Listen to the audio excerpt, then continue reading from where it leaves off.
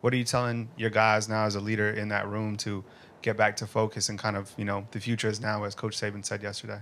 Like you just said, the future is now. I mean, like you said, no one's ever won a national championship in week 2 or lost it. So I feel like we have to come together and make sure that we got everything together. And the season is still ahead of us.